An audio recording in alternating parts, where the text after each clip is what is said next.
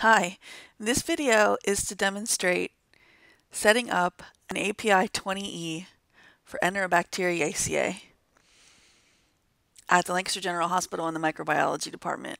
If you are working or doing your clinical at another hospital, while the basics of this demonstration will be the same, there might be some little differences as far as if somebody uses saline versus water, etc. So just keep that in mind.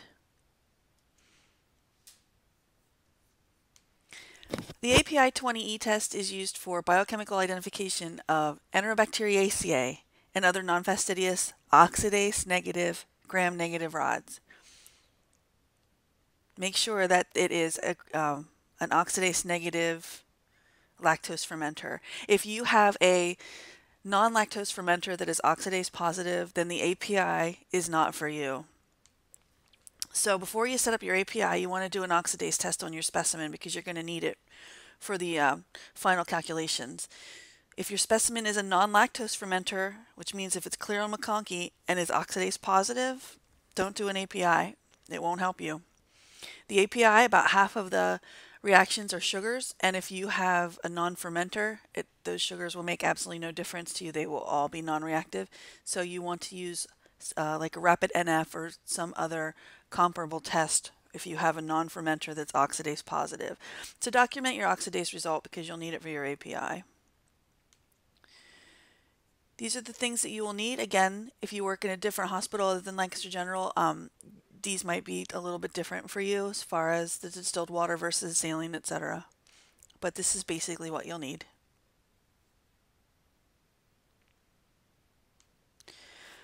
One thing I did want to explain was here is an uninoculated API test strip, and you can see that all the chemicals are basically dried to the bottom of the wells.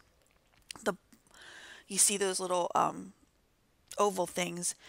The bottom part of it is called the well, and that's the part that goes up until the line there. And then above the line is the cupule. For the most part, you will be, well, all of them you will fill up to the middle line, and some of them you will fill above. So if you see, for example, you'll see the CIT and the VP and the gelatinase that have an underline under them, and then they have the vertical lines on either side. Those are the ones you fill up. You fill the cupule with specimen as well.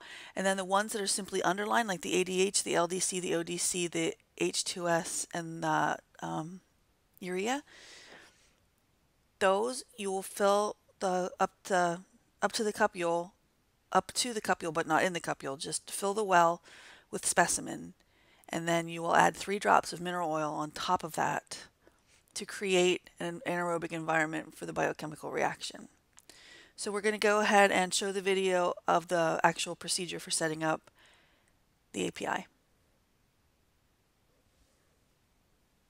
So to begin, we're going to fill up the waffles on the bottom of the holder with some distilled water, and this will create a humid environment during incubation. You put your test strip in, and you want to make sure that you label your test strip side there with your patient information, either with a label or with a Sharpie. You want to take your specimen, which needs to be pure, with one isolated colony. You take one isolated colony with the swab, sterile swab, and you emulsify it in a 5 cc vial of saline.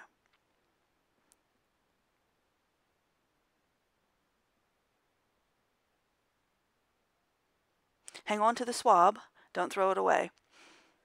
You vortex the inoculum, and then you take your swab and you create a purity plate to make sure that tomorrow you know that you actually have a pure specimen in your API.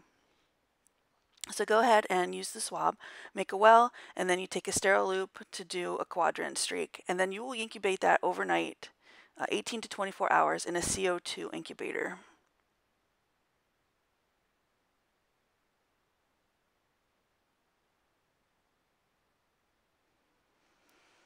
Okay, so now you open up a sterile pipette and you draw out almost as much of your specimen as you can because you're going to need all of it.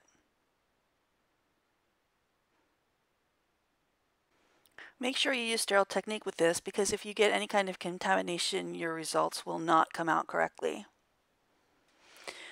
So the best way to do this to make sure you don't get bubbles is to hold it at a 45-degree angle and put your pipette up against the left-hand side of the well and gently just pipette slowly into the well. You really don't want any bubbles, because if you get a bubble in the bottom of it, you won't actually have any specimen touching the chemicals to have any kind of reaction. If you do get a bubble, you can either use a sterile loop and try and get it out, or just tap the whole API strip gently to see if you can pull the bubble out.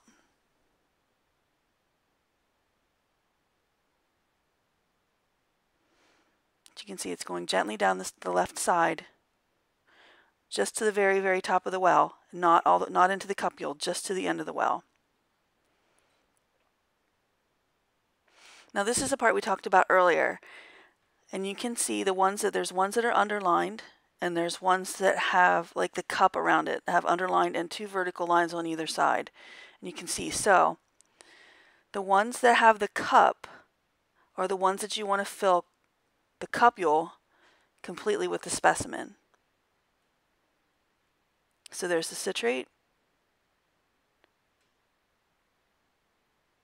and the VP and the gelatinase. You want to fill those with the specimen all the way. You want to fill the entire cupule full. You don't want it overflowing though, because you're going to have to add reagent tomorrow, so you just want it full but not overflowing. Then the ones that are just underlined without the vertical lines, the ADH, the LDC, the ODC, etc., citrate and urea, those you're going to want to put 3 drops of mineral oil on top. So you lay it down flat, and then, or you can hold it whichever way is easiest for you. You can hold it, put 3 drops, 1, 2, 3, into each of the ones with just the underline.